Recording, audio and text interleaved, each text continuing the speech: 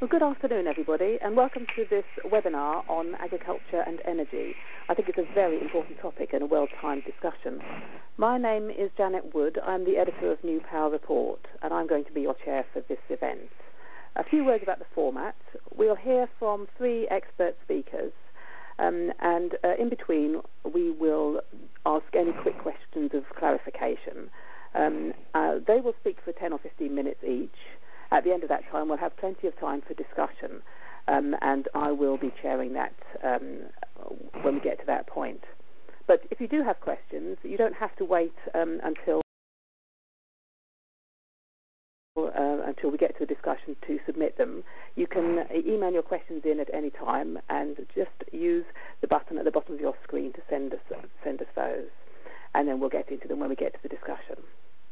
Okay, I won't hold up the information any longer. Let me just pass straight on to our first speaker, who is Ross Murray from the CLA. Ross. Janet, thank you very much, and a very good afternoon to everybody. Ross Murray. I'm a landowner and a chartered surveyor by profession, and I'm Deputy President of the CLA. We're the membership organisation for rural businesses, landowners and land managers throughout England and Wales. We have 33,000 members, a growing membership. We represent about 10 million farmed acres, and our business is really to lobby and spread influence, not only in Westminster but also in Cardiff and increasingly in Europe because of the European dimension. And we have a very strong track record and history on renewable energy.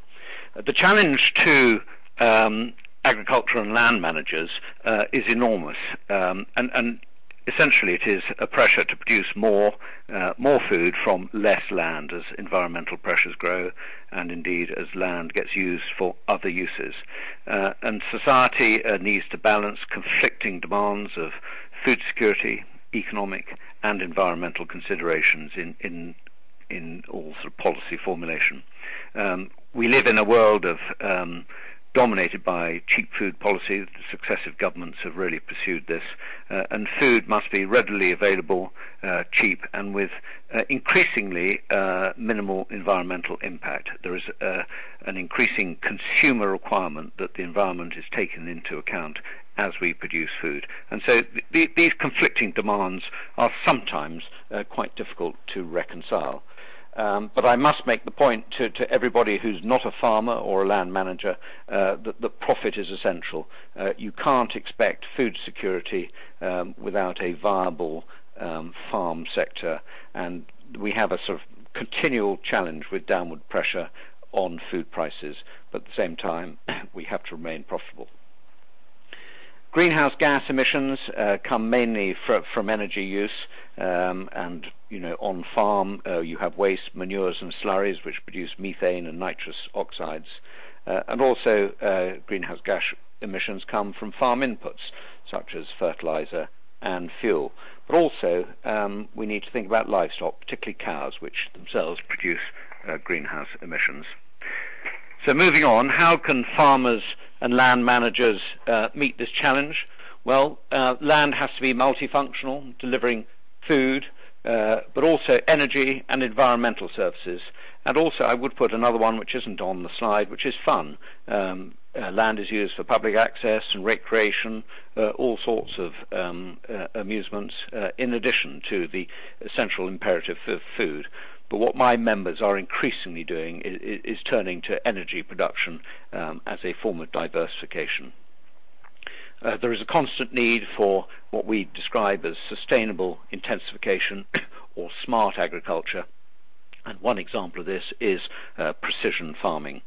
And agriculture has to continue to improve on its efficiency and work within what we describe as a circular economy, whereby we recover more inputs such as heat and energy.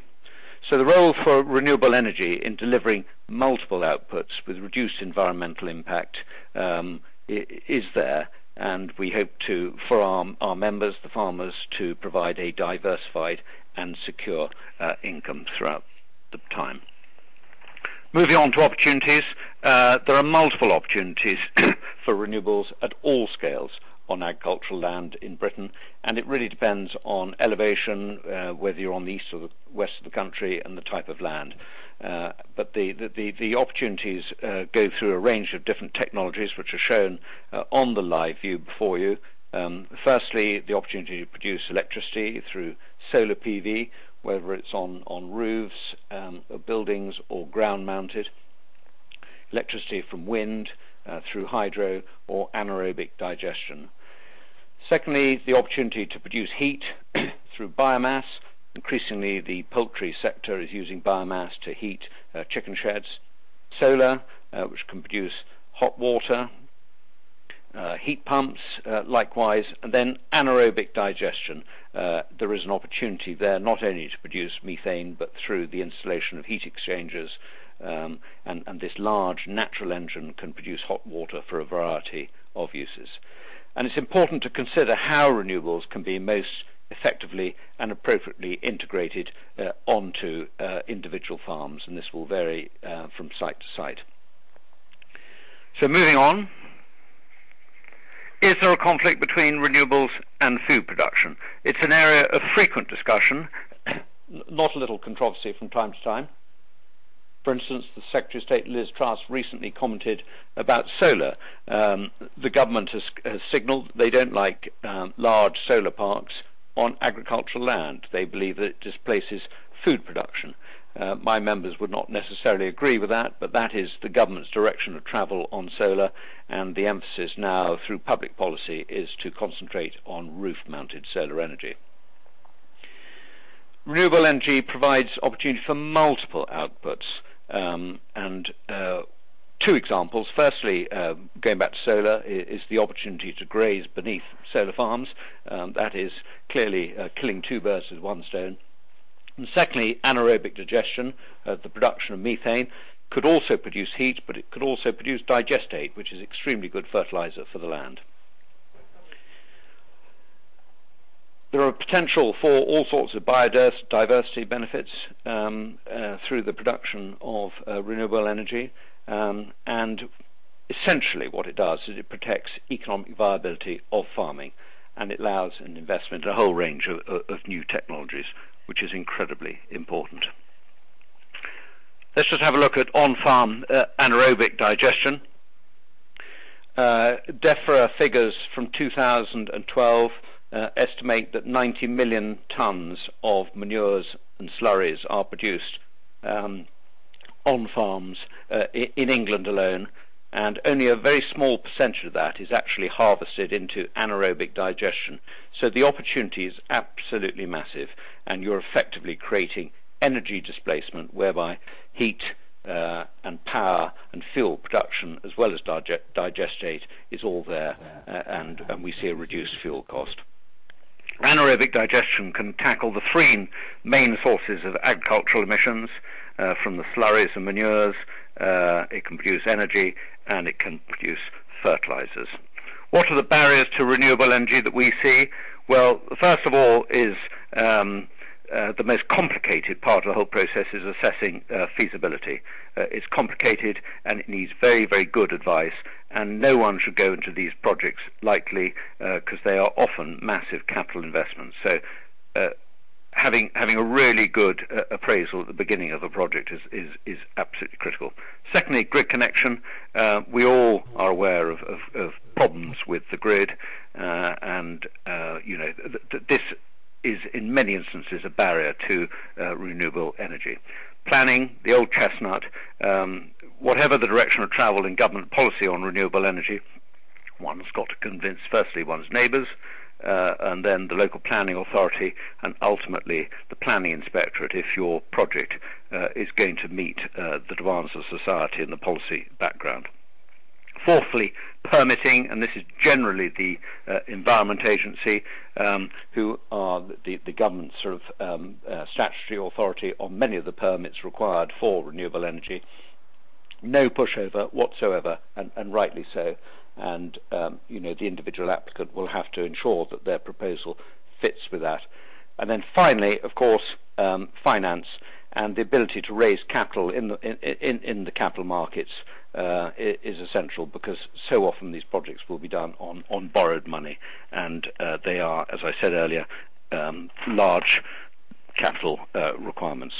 So in conclusion, renewables shouldn't be seen as a threat to traditional agriculture in any way at all, but it's an opportunity for sustainable intensification of United Kingdom farming.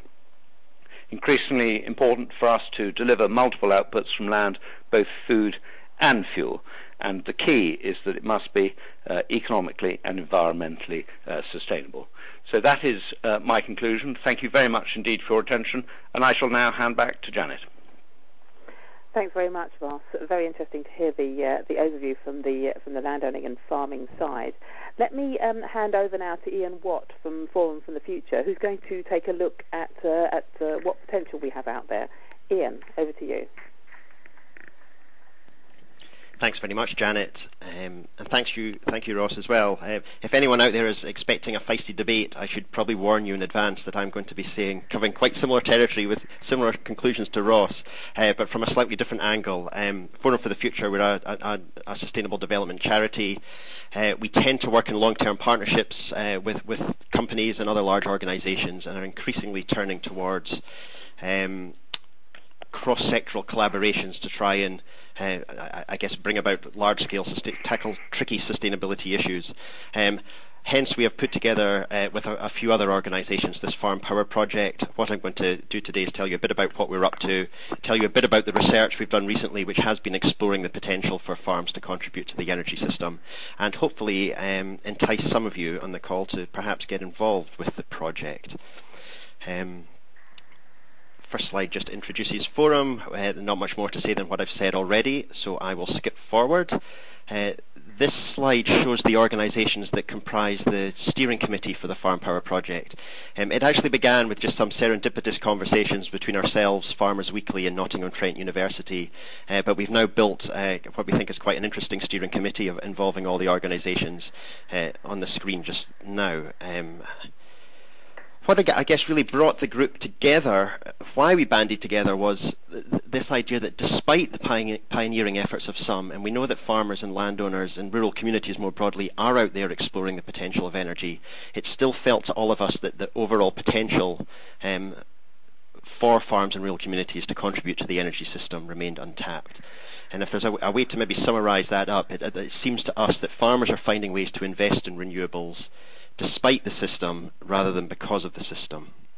And our plan as part of this project is to try and do something about that. So these are the broad aims of the project. Rather grand aim we've given ourselves is actually to bring about a step change in the uptake of sustainable farm-based energy across the UK with three particular focus areas. The first one is to explore and outline the potential role that farms could and should play within the energy system. And we just released a report 2 Fridays ago that covers some of that. That's available on Forum's website, and I'll mention some of the summary findings shortly. We have also been looking into the barriers to the uptake of farm-based energy systems and also thinking about ways around those. And the plan now moving forward with the project, now that we have got a research and are confident in saying that farms could be playing a significant role, is to actually develop a series of work streams to try and tackle some of those barriers, and I'll come to those towards the end of my chat. At the risk of being somewhat duplicative with Ross, just some of the key barriers that we've noticed against similar territory, different order this time round, so I've gone with the economic barriers up front. And again, energy investments do tend to involve upfront cost. The message we've got here can be really quite interesting. We have spoken to some farmers that have told us that finance is readily available, but those are farmers that seem particularly skilled in being able to tap into that. And we have also spoken to 1 or 2 farmers where it becomes quite clear that they speak to their bank manager and their bank manager only, and often if that individual isn't enthusiastic about an investment in energy, that can be at the end of that particular farmer's journey. We've also heard some stories about some quite perverse incomes. One farmer who had got loans from his bank to invest in 2 highly successful energy projects. When he came to ask a loan for the third, he was actually declined because he was told that for an agricultural business, energy was now taking up, was too large a percentage of his overall income. And that seems somewhat perverse to us, that rather than that farmer being seen as a good solid energy investment, it's actually started to count against him. The informational barrier is key as well. I think here it's less a case of it's not a case that there's insufficient information, it's almost that there's too much information. I think it's fairly safe to say that farmers tend to be an inherently untrusting audience when it comes to people trying to sell them something. And often when they get such a range of estimates as to the potential of their land and how much it might cost and what the benefits might be, that they end up actually mistrusting everybody. This is starting to change, in that most farmers now can look over the fence and find a neighbour who has done something in the energy space. And again, we found that farmers trust other farmers more than anyone else. The institutional barriers, again, that's some of the policy and planning issues that have been mentioned earlier as well.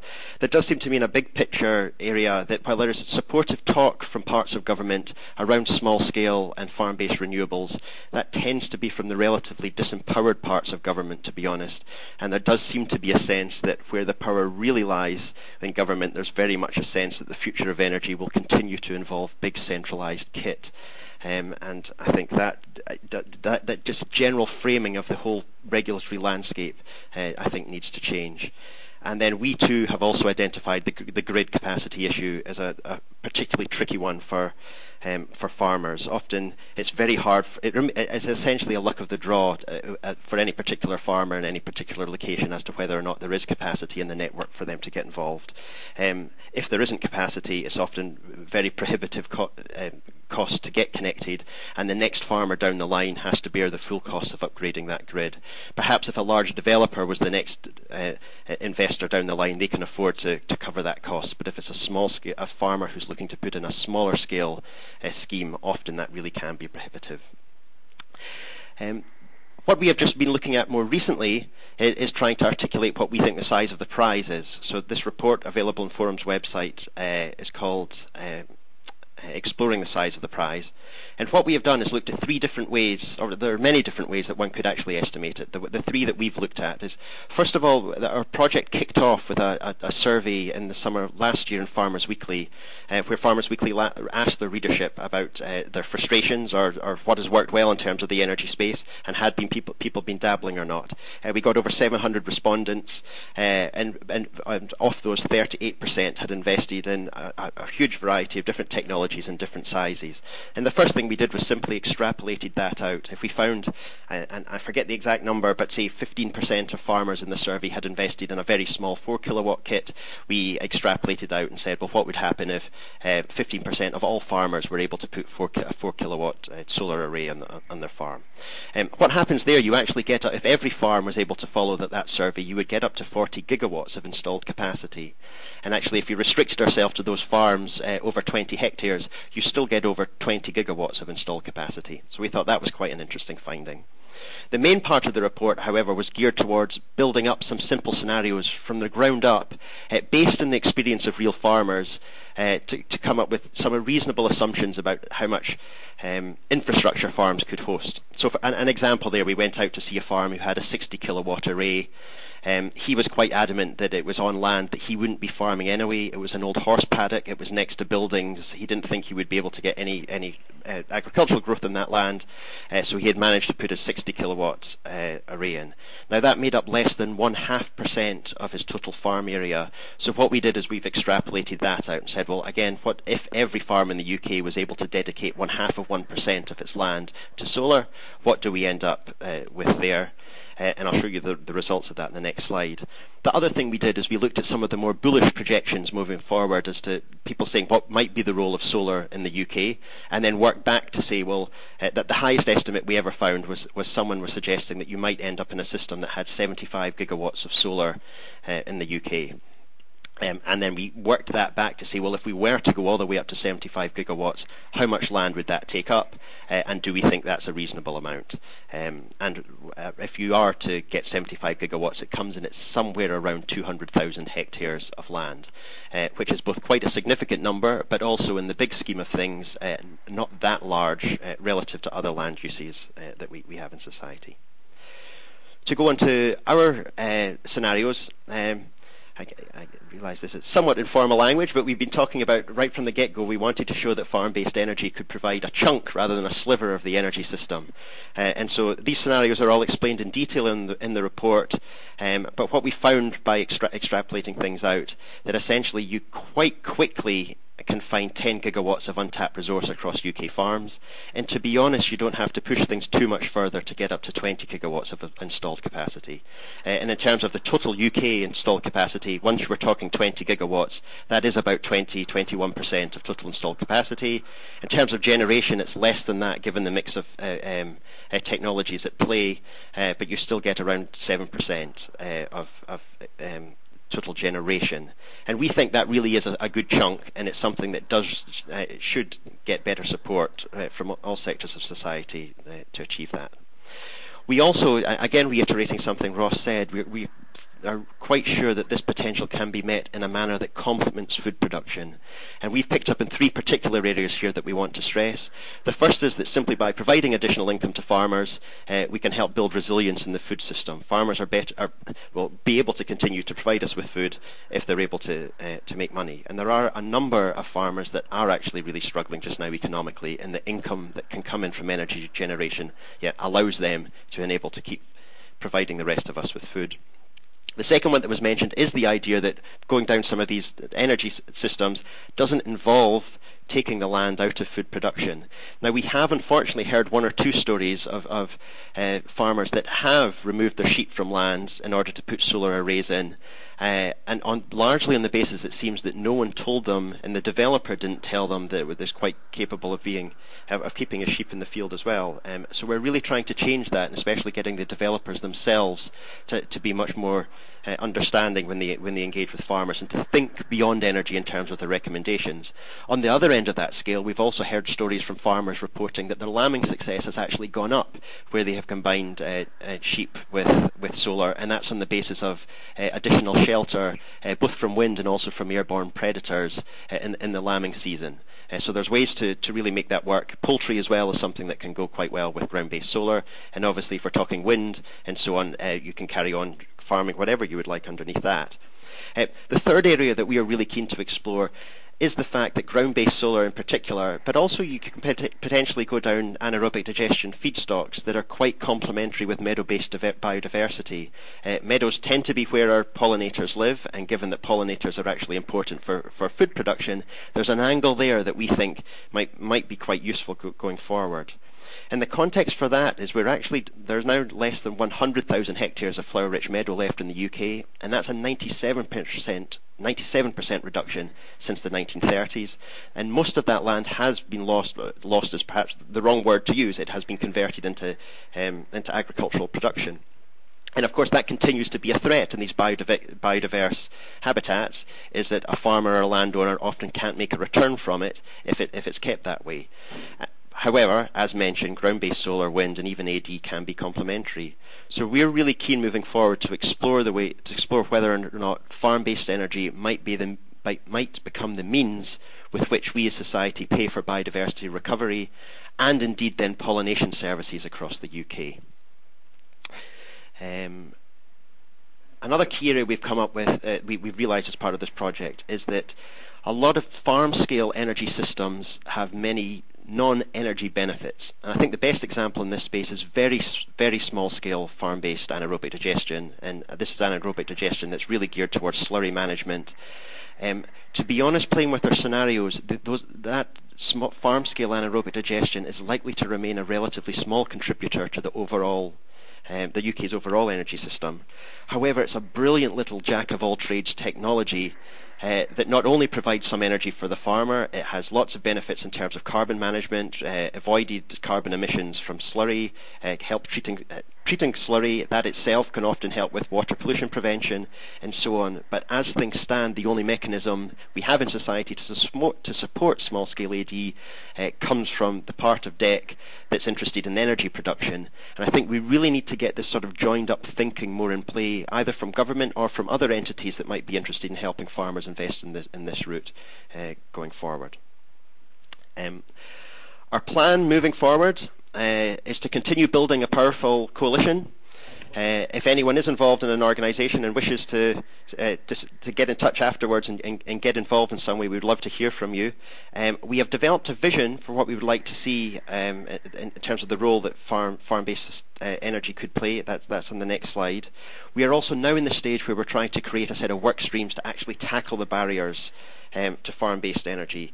We're scoping those out just now and hope with our steering committee to determine where we'll go with that early in next year. 3 areas that we're particularly focused on. One is the grid connectivity issue, and particularly looking into how to spread the cost of grid upgrades such that it's not the next farmer in line that has to pay 100% of the cost of upgrading the grid. The second area we're really interested in is can we actually develop new markets for farm-based energy, and that's looking both at the local area, the local markets. So can local communities actually find ways to source their electricity direct from the farmers that are in their neighbourhood, but also exploring markets that work up and down the agricultural supply chain. So if a supermarket or a food company is sourcing produce from a farmer, is there a way where they could actually end up purchasing energy from them as well, and in return perhaps help with some of the upfront financing or investment in energy systems.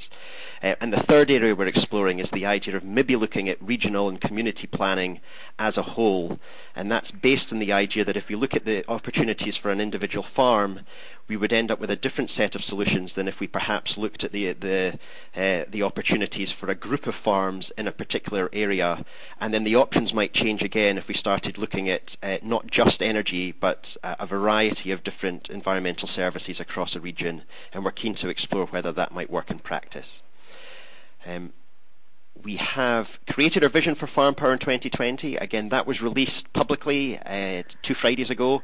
Those are the entities that have signed up thus far. Those are organisations that have actually been involved in the project thus far. The plan is to actually build as much support for this vision as possible. I realise it's not particularly legible in the current form, but please, if you are interested, go and have a look at that. It largely reiterates a lot of the things I've been telling you about today. We think there's a lot of potential. We think that it can be met in a way that complements food production. We need to think about co-benefits, and we would like to move towards a regulatory system that supports that in its whole. And that is everything from me for now. Thanks for listening. Thanks very much, Ian. Lots of food for thought there. And it's worth me just reminding listeners that they can submit questions at any time using the button at the bottom of the screen. And also just letting you know that you'll be able to listen again to this chat. It'll be made available and you'll get information from the organisers on how to do that. So if there's an important point you've missed this time, you'll be able to re-listen. And now let me hand on to our third speaker, who is Jay Mather, and he's going to talk about some real-world examples of how this has happened. Jay. Hello, thank you very much. My focus here is going to be to talk about what the numbers look like for various different systems. This is sort of a crash course, if you will. We are renewable energy systems integration specialists. So what we do is we focus on finding out how one system and another system and another system can help each other. So it's, in our eyes, not about 1 or 2 bells and whistles. It's about how they all synergize together to make each other more efficient. And one of the things that I wanted to talk about right away is energy reduction, because there's been a lot of talk, of course, about energy production. But reducing energy requirements is an area that needs to be within the energy hierarchy the first thing that's done. And you might have heard of voltage optimization. This is a technology which is fairly bedded down in the UK already. There's over 3,000 installs. What this system effectively does is it takes the incoming voltage from 240 volts and steps it down to 221, 222. And the net effect of that is an average of 8 to 9% energy reduction across the site that's voltage optimized, with the knock-on benefits of managing harmonics and transients within the electricity supply. So effectively what this sort of a system does, it's a fit-and-forget technology at the incoming mains that reduces energy consumption but also protects all the pieces of kit further down the line that get burnt out because of surges. Typically, as I said, we're 240 volts, but there are plenty of occurrences in the UK where you can have 260 volts. And at 260 volts, for instance, an average incandescent light bulb will have 40% the lifespan that it would at 240 volts. So it burns things out and consumes more power. AD is something we have heard already about. Looking at here an example of a 100 kilowatt system. Costs 100 kilowatts costs £540,000 to install a system like this. Annual revenues, $83,450. So offering a 6.5-year payback, 15.5% return on investment, which is just looking at the energy production. So this excludes the added value from waste management. This is purely looking at the energy by itself. And it's good to see what some of the numbers look like. And a 100 kilowatt system is not a very large system. It's the type that has been mentioned beforehand as being fairly readily available in a wide variety of circumstances in agricultural situations. Moving on to look at wind.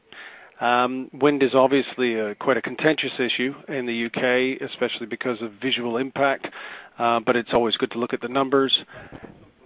And what we're looking at here is if 4 of these 800 kilowatt turbines were installed on 76 meter tall masts, you'd be looking at around £4 million install price, average revenue 710,000, so a 5.7-year payback, 17.5% return on investment. So it's demonstrating how attractive these systems can be. This is in typical wind in the UK at about 5 meters per second, 5.5 meters per second at hub height. And to put things in perspective, an average power line is about 33 meters in height, so this is about twice as high as an average power line. So it's not a huge system.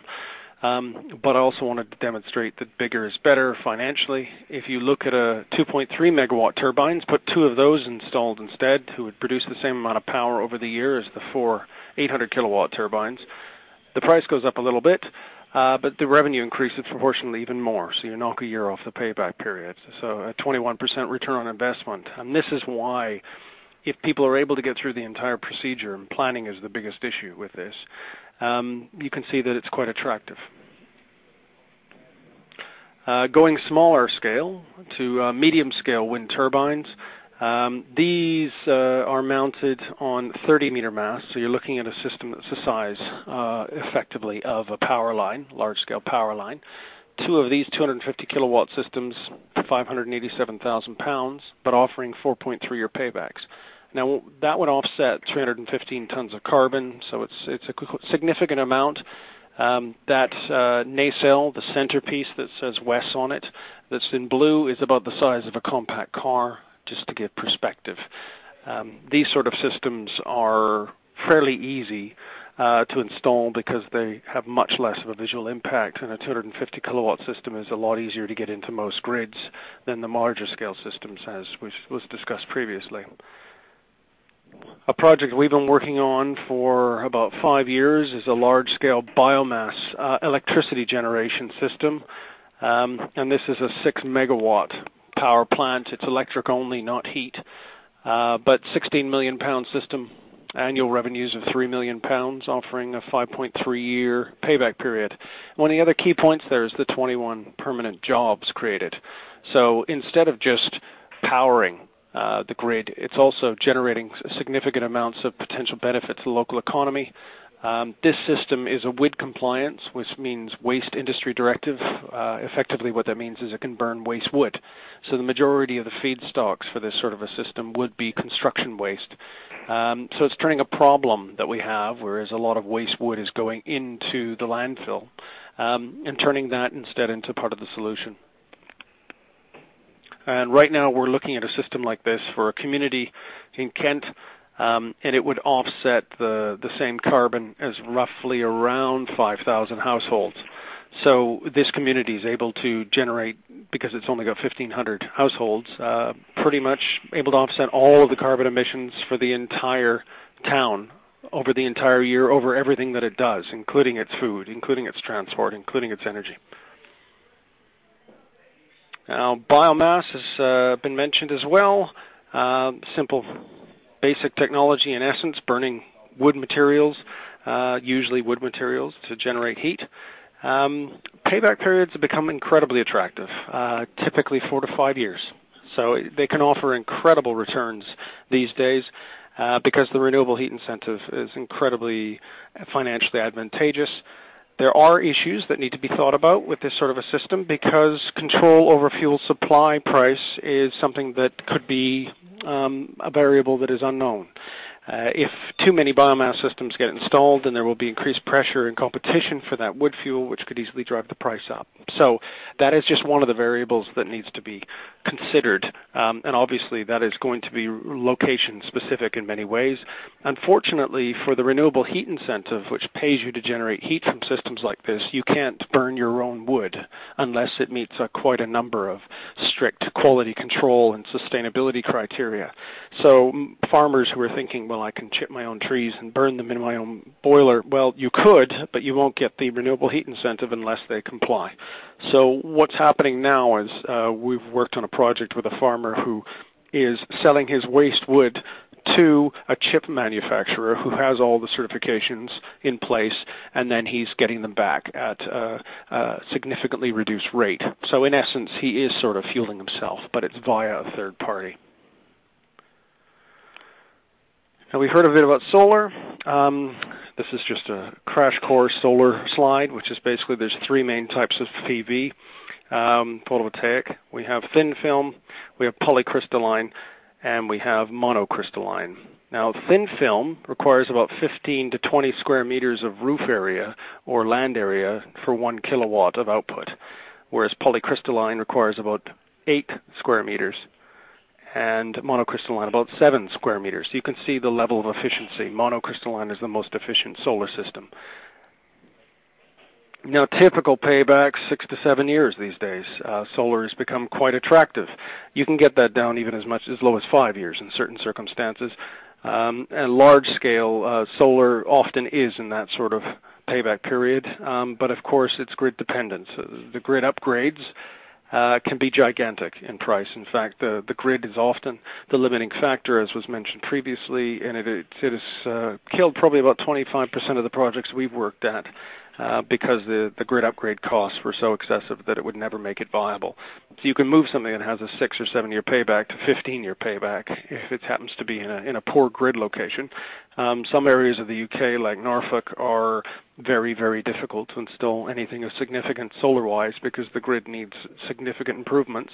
And as the previous speaker mentioned, it seems that we've got this about face because whoever it is that wants to improve it is expected to take on that burden, when in fact it needs to be balanced.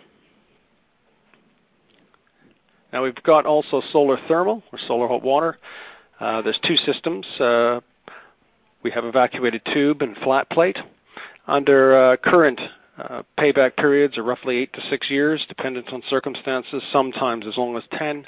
The main difference between evacuated tube and flat plate is that evacuated tube have a higher thermal output in the wintertime and a higher peak temperature, whereas flat plate have a higher output in the summertime and a lower peak temperature. But if you average them out over the whole year, both systems produce roughly the same amount of kilowatts of thermal energy. And this is a technology that we brought to the marketplace. It's called photovoltaic thermal, PVT. And what it is in essence, is a solar panel that produces heat and electricity at the same time. One of the biggest challenges in the solar marketplace is that the hotter a PV panel gets, the lower its outputs. It's a resistor. It's basic physics. And what this system does is it takes that problem and turns it into a solution. If you remove the heat from the solar panel, you end up increasing the electricity outputs by sometimes as much as 20% in the UK. So you can end up having a dual benefit. It also offers a significant improvement on energy density. So for the same square meter of roof area, as much as 4 times as much energy can be produced if you're looking at just simple PV. We have 2 different systems, the power volt panel, and I'll talk about the next panel on the next slide. But basically, it produces 200 watts of electricity and 460 watts of thermal energy. They have a higher electrical yield, as I said, 20% roughly on average. They're applicable in low temp applications, so this system does not produce high temp. It's 45 degrees, typically 50 degrees. So in buildings that are looking at a low temp requirement or a hot water requirement, these sort of applications are perfect. And including space heating, if it was done with low temp radiators or underfloor heating systems, then it works too. And it's a great system for preheating other systems like heat pumps, which is what I will go into shortly. Now the power therm, which is the other form of PVT, is more thermally biased. It produces 180 watts of electric, so less electricity but significantly more heat. And it has similar electric yield to normal PV and low to mid-temperature range applications. This would typically be applied where there was a significant amount of thermal energy required. Now what we've also developed here is a novel hybrid heat pump, because there's a variety of different heat pumps, water source, ground source, and air source. Air source is the least efficient, ground source is the next most efficient, then water source is the most efficient. And the best way to summarize that, I always find, is mentioning that if you had your hand in 20-degree air, it feels warm, even though we are significantly hotter, and that's because heat is poorly thermally conducted through air. If you put your hand in 20 degrees earth, it would feel cool because the heat is being wicked away from your body. And if you put your hand in 20-degree water, it feels cold because water is even more efficient. Now you reverse that concept with a heat pump. You can take the heat out of those different mediums and put them into a building. So in effect, a reverse fridge, because a fridge is a heat pump. And what we've done here is combine together PVT or solar thermal with a heat pump that we've designed ourselves, so you can get ground and water source sort of returns and outputs out of the system with a multi-income. So basically a heat pump that can sit there and take its heat as a primary incoming point from the PVT, or it could take it from the air, or it could take it from the ground. And then you end up in a situation where you have significant increases in performance. So basically what you end up with is a thing called a COP, a coefficient of performance. And what that is, on this slide, 4.06, that basically means for every 1 kilowatt of electricity in, you get 4.06 kilowatts of heat out. And because the renewable heat incentive pays you for the heat that comes out of the heat pump, you can get a significant improvement. And a PVT system, in conjunction with this sort of a system, is getting a feed-in tariff from the electricity produced. It's getting a renewable heat incentive from the solar thermal energy coming out of the PVT panel, and it's getting a renewable heat incentive from the heat pump. So that's why you're multiple benefits. Now, that said, in domestic applications in the UK, the solar thermal element of the PVT is not supported at this current time, but in commercial applications it is. So therefore, almost every agricultural circumstance. And we've also developed another system, which is basically looking at preheating the ground, because ground storage with a PVT system makes complete sense. And in essence, this is a graph showing you the ground temperature throughout the year, and the temperature drops as low as 5 degrees and goes up to as high as 13 degrees in this application. And you're seeing the seasons there. So in the summertime, the ground's a little bit warmer. In the winter, it's a little bit colder, but it's not a significant amount of variation. And if you can put heat into the ground, you get this uplift. That's what the orange bit is. So that uplift continues gradually over seasons to grow even larger and larger and larger. So in effect, if you can imagine, the next slide is showing an Earth energy bank, which is, in essence, putting that heat into the ground underneath a building in its foundations. So you have interseasonal heat storage, or a thermal battery underneath a new build building. So it builds the heat up over time, and then you use the heat pump to pull that heat out of the ground when you need it. So in effect, you take summertime heat and you store it until winter. And we've always historically had that challenge. We produce the most heat when we don't need it, and we produce the least heat when we need it the most. And solar has obviously been sitting on the polar opposite curve of demand in that regard. So what this does is it enables the benefits of the sun to be extended into the time when you need it the most, which is in the winter. So you can get the COPs of 4 out of a heat pump coming out of this system in the middle of the night, in the coldest night of the year.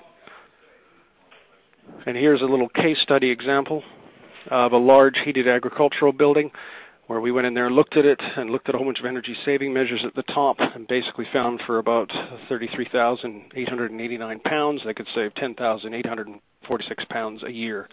So a 3.1-year payback period. And voltage optimization in there had a 2.8-year payback, but there was also LED lighting upgrades, there were control systems installed and timer switches, and then the renewables below it, installing a combined heat and power plant that ran off of natural gas, had a 5.5-year payback, and then a PVT system, a large 48-kilowatt system with a heat pump. That was 225-odd thousand pounds, but it made 51,000 a year, a 4.4-year payback. So in aggregate of this whole example, it shows that you can get 22.5% return on investment on a combination of various factors with a net carbon saving of 61% in this regard. Now, any questions? I think that starts to come now, but that's the end of my presentation. Thanks very much. Thanks very much, Jay. That's very informative and a great amount of detail there. And it's probably worth me reminding people listening that they can look again at the slides and hear the presentations again, and you'll hear from the organisers about that. We've obviously got a very well-informed group of people listening, so I've got some useful information from Mark Richmond. Thanks for this, Mark. He says that Ross noted in his first presentation that feasibility is and carrying out feasibility studies is very important and also quite pricey. And Mark says that the government's delivery body on waste and renewables, which is known as WRAP, W-R-A-P, has grant funding for farms, which allows up to £10,000 per farm for anaerobic digestion feasibility studies. And I believe that the web address for WRAP is www.wrap.org.uk. So good luck with that. And now we're going to move straight on to questions. And we do have some coming in, but you're quite welcome to add more questions as they arise. Just use the button at the bottom of the screen. And one issue that we've had several questions around is the dual use of land, how you can put together things like PV and animals. And we have heard something about that already today from Ian. So perhaps, Ian, I could come to you first and see if you wanted to just expand on that a little bit. And I'll also give Ross and Jay an opportunity to pitch in on that as well, because I can see from what they've said this afternoon that they've got some thoughts, they might have some thoughts on that. So, Ian, any thoughts on that dual use of land, using, for example, PV and combining it with animals, or any other kind of combination of the different land uses? Yeah, I guess just to reiterate, first of all, that there's all sorts of potential for dual use of land, and it's really quite unfortunate that the debate is framed so often as food versus energy or food versus fuel, rather than food and fuel and food and energy, and indeed food and energy and ecosystem services and biodiversity and recreation and everything else. And I might be pushing it a bit there to suggest we can get all those many things off one piece of land, but the idea that we can only get one, I think you can disprove that quite practically in practice. I go back to the examples I gave earlier that we've heard both from, particularly with combining sheep production with ground-based solar, is that in practice we've heard both very good stories and where actually the farmer has benefited from lambing success, but also negative stories where a farmer just didn't realise that the two could be combined, so went ahead and took his sheep off the land. I think it essentially comes down to getting more information out there for farmers to realise that there are options for them to combine, and I think also for developers of energy solutions to also skill themselves up to not just have energy skills, but to be aware that if they are putting energy into an agricultural context, that they can actually look for those co-benefits themselves. And certainly a number of developers are already really pushing that already. So I think there's lessons for farmers themselves to always look for those opportunities, but also for the energy provision community to also look for the benefits there and to provide advice to farmers that that dual use can be found.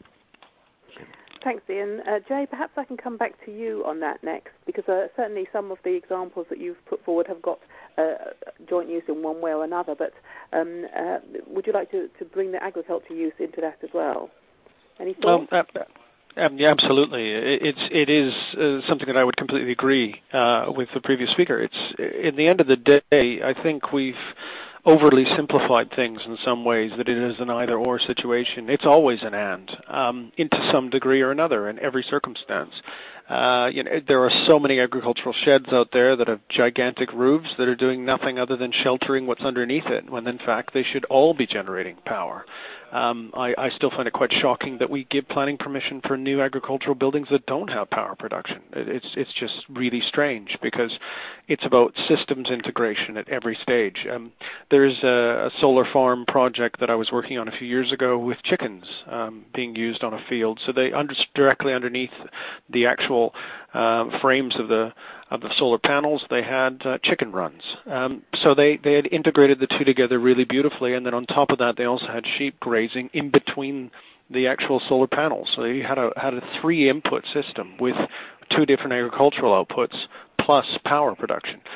So it is entirely feasible to do so on a regular basis, and I would agree with the agricultural combination with biodiversity and ecosystem services and tourism. In the end of the day, this stuff is all going to grow and grow. We're going to have more and more of this throughout the world, because we have become largely inefficient in many ways, and this is about that transition. Thanks, Jay. And Ross, do you think that your members realise that this is the possibility for a portfolio of uses rather than either or? Janet, thank you. I do think there are many farmers out there who don't miss an opportunity to make 2 forms of income from one piece of land. But 3 quick points on what Ian has said. Firstly, we've been told by the Secretary of State that farmers won't be eligible for single farm payment if they're getting a rent from a solar developer. So that is just something to factor in. Don't go into this with your eyes closed. Secondly, someone has got to be eligible for paying business rates, and farmers need to be quite clear that the agreement they have with their developer is structured so that the person who's paying it knows about it. And thirdly, there are inheritance tax considerations. And to Jay's point about roofs, I completely agree about all these farm buildings and dual use of those roofs. What I'm hoping is that the technology will improve shortly, so that your solar material actually will be your roof material, so it's dual purpose, and that really is the holy grail. Which is where we're getting to, actually. It's only a few years away in the UK from grid parity on solar and fossil fuels, even without support. So there are a lot of new technologies being developed at the moment, which are roofs. They are not on roofs or part of a roof. They are the roof, because that's the perfect thing to do. Absolutely. Okay, thanks all of you. And I would say, talking about the rooftop solar issue particularly, that now is probably a very good time to investigate that, because that's where government grants are focused at the moment on the and government support mechanisms for PV on the rooftop solar. So that's probably a good time to investigate that. And another question that we have had, actually, I think that we have to grapple with this, and that's the issue about the aesthetics of putting renewables onto agricultural land, and using all of these different solutions. Jay, I know you mentioned that the tourism aspect. How do you think the recreational users of this land will react to having these facilities on it? Ross, do you want to pick up on that one? Yes, I'd be delighted to. I mean, if only it were as simple as the theory that Jay puts forward were the reality. I mean, it isn't. The British countryside is multifaceted. It's different around every bend. It's incredibly beautiful, and we all own it. We all own or we think we own a view and have an entitlement to express a view. And so technologies like wind power can be extremely controversial. My membership is completely divided on the issue of wind. Some are great supporters of it, and some just don't like it at all. And so I think the issue of capacity, which Ian raised in his excellent presentation, is one which needs to be tempered with reality about how many different technologies really have the capacity to be brought forward because of planning restrictions and, at the end of the day, personal views about acceptability in the landscape. Ian, did you want to pitch in on that one? Again, there's no getting around the fact that it is tricky with wind just now. A question that we posed in a report, and I don't think we have the answer to it yet, is the idea of sort of scattered individual turbines on farms more acceptable to society than the idea of large wind farms dominating landscapes? And I don't know the answer to that, but I think that is quite it's an interesting question to explore, and I guess I'd like to think that the idea of a farm having one or two turbines on it is perhaps less intrusive in the landscape than an entire hillside being covered in turbines. But there's no pretending it isn't a sort of toxic environment for wind just now, and a lot of people have made up their minds one way or the other, and yes, there's no point pretending that doesn't exist. One thing I would say, in that getting beyond wind, though, and that the solar, ground-based solar obviously can have visual impact as well, and we're starting to see some animosity in certain areas towards that as well. But we've also seen examples of ground-based solar where there's been quite effective screening put in. And then when we go back to co-benefits as well, I talk largely about the potential benefits around meadow-based habitats that can go in amongst the solar PV. But there's also potential to help us develop hedgerow habitats as well as screening around solar. And we've had one or two developers that we've spoken to who've very much gone down that route and have said, we don't get any objections in this farm because actually no one knows that it's there because we've designed it in the first place such that it's not visible. So there's certainly, again, don't want to pretend the issue isn't there, but I think there are some creative solutions for us, not just in terms of picking the right sites in the first place, but also in terms of once we do have a site, trying to, again, not just thinking of the energy production potential, but thinking of that amongst some of these other attributes that we're all concerned about in society and actually putting that into play. Well, and I would also add in there that the greatest level of support for wind turbines in the United Kingdom is people who live the closest to them, and the least level of support is people who live the furthest away. In many ways, we're sort of 20 years behind what a lot of European countries have been doing in this sector. France, for many years, stuck wind turbines in its national parks in order to pay and finance the national parks maintenance. So people there have grown used to seeing these sort of pieces of technology in those environments because they understand that's what makes those environments financially feasible. We've got quite a big separation with our NIMBYism, and I would actually go, it's bananaism. It's build absolutely nothing anywhere near anyone. That's sort of the sector we have taken, that approach. And as we're seeing the increasing demands on our country and the greater impacts of things like climate change and economic security and energy security and food security, mean we have to actually, in many ways, look at our environment differently than we have. Just like they did in World War II. The country changed very quickly overnight to becoming a massive food producer because it had to. In many ways, we're going to have to do something similar with food and energy because we've got a lot of issues with our intrinsic systems that are not holding up to the changes that are coming. Well, you might be interested to know that in New Power, we actually did some research last month as to the kind of energy infrastructure which people would find acceptable within 5 miles of their home. And solar PV came out on top with about 70% of people finding it acceptable. Wind turbines actually were not very far behind it. About 60% of people said that they would find that acceptable. And energy from waste was not far behind that either, on about 50%, I think. So people, I think there is a certain amount of acceptance that these things are going to be required. Now, let me move on slightly and ask a little bit about perhaps some of the economic side of it. And it's quite a practical question. How much of your power do you think ought to be used on site, and how much exported to the grid? Or how much of the energy ought to be used on site, and how much exported? Are we looking at this as an export business, or as something that will underpin the farm itself? Who would like to have a go at that? Jay, how about you? Sure. I mean, it's a difficult question to answer because obviously it depends on the circumstance and what the individual wants from the environment. We try to get as much on-site use as possible because that has the best returns. If you are exporting energy to the grid, you make 4.77 pence per kilowatt hour. If you offset buying energy from the grid, you're saving between 10 and 12, usually, pence per kilowatt hour. So it's much, much better if you use that power on-site financially. But that said, our farms are producing goods and services for our communities, and I view this as just another exported product for them. They're exporting electricity or heat. Well, that's just another thing. They're growing energy as opposed to just growing food.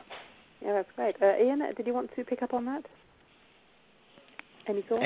Not much to add, really. Again, a lot of it depends on the local context and the technology that's been applied, and sometimes the farmer will be able to use it on site, and I would agree whenever it can be used on site, it probably should, because that's the economics work best in that way. But sometimes, depending on the technology, you might be producing at times when there isn't a demand on site.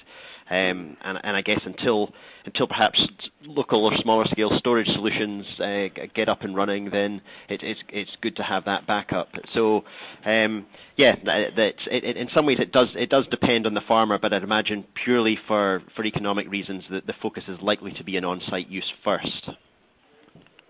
Okay, thanks. A couple of quite detailed questions here, and we're running out of time actually, so I'm going to make these the last questions, and they're slightly out of our mainstream. Well, first of all, one is asking how much heat you could take out of an AD stack to use the heat on its own before the heat needed to keep the AD going the biological activity there would begin to suffer. And our second question is about something slightly different. How can we incentivize farmers to consider carbon sequestration in the soil and long-term soil health? Now, I'm wondering whether, in some cases, the addition of renewables can help to improve long-term soil health by providing an income from an area that can then be left unploughed. But I'll give everybody a chance to answer those two questions and also make some final comments if they want to before we wrap up. And we are out of time, so I'll actually ask you to be quite quick. Jade, would you like to go first? I'll take you in reverse order. How much heat you can get out of an AD system before it starts to affect the reaction. It really is dependent on what type of AD system, what the feedstock is. Some feedstocks have a higher level of exothermic reaction. They produce more energy. And it depends, really. It's complicated, but you can pull 80 degrees out of an AD system. It's not about peak temperature. It's about total kilowatts. Your total kilowatt consumption, roughly 15-20% of what it can produce without causing typically any issues. But with that said, you produce biogas, which you can burn and produce heat at any time as well. So there's two ways of getting heat out of AD, direct and then burning it. So you have that double whammy. When it comes to soil improvements and secondary benefits like that, carbon sequestration in the soil, I think in the end of the day, most of the agricultural soil in the UK has collapsed if you look at it from an ecological basis because it's been stripped of its resources and it's been had to be stocked up with external fertilizers for a very long time. The reality is if you leave soil alone in certain circumstances, it can start to recover. So it only serves that if we were able to return as much soil as we can to natural meadows, then you're allowing a natural system to maintain itself in the way that it's designed to do so. If you strip stuff out of a soil permanently, you basically destroy the soil. And most agricultural fields in the UK that are intensively farmed have less biodiversity than a parking lot. Okay, thanks, Jay. I'm not sure that Ross is going to agree with you on that, but I will.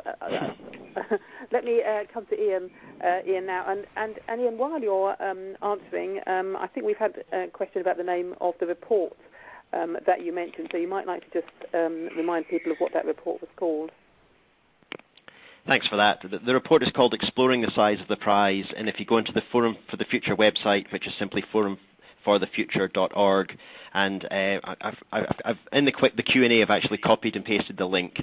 It will be, the project is called Farm Power, and if you go to the Farm Power project page, you will find a link to that report and to the vision as well. Just as a closing comment, I'd pick up in the carbon sequestration one, and I think it's sort of the key question of, and I would say not just carbon sequestration, we've been talking throughout this call about the potential co-benefits that come along with energy. So it could be soil health, it could be biodiversity, it could be water management, it could be slurry management, and the trouble we have just now is our policy levers tend to focus on one piece of the puzzle, and we haven't yet got the proper joined-up thinking that rewards technologies or approaches that tick boxes across all of those areas.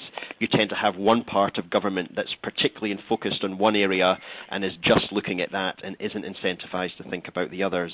I think we have to try and change that. We'll be trying to change that as part of the project. We're also trying to think about entities other than government that might have something to might want to benefit or support that sort of thinking. So we know at Forum, for example, that a number of the big supermarkets or the food companies now are at least talking a very good game about supply chain carbon, working with their suppliers to reduce impact, whether it's water impact or carbon impact and so on. And so we're keen to explore as part of this project the role of those companies to actually help farmers come up with more integrated solutions. I'll leave it there. Okay, great.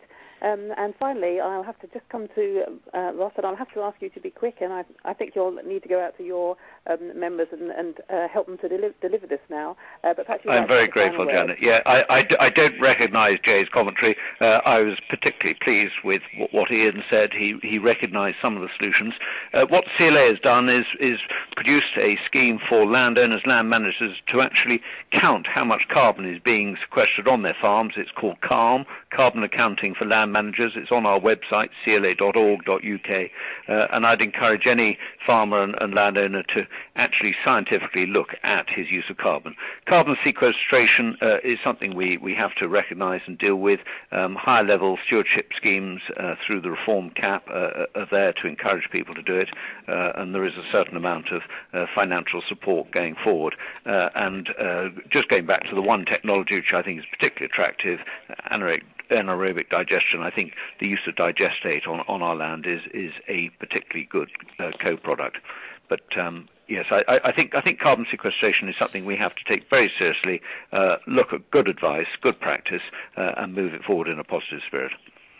Okay, that's great. Thanks very much, Ross. Well, I'm sorry to rush you on what was obviously a very interesting and a very live discussion, but unfortunately we have to wind it up there. Those listening to the webinar will be able to re-listen, and you'll hear from the organisers about that.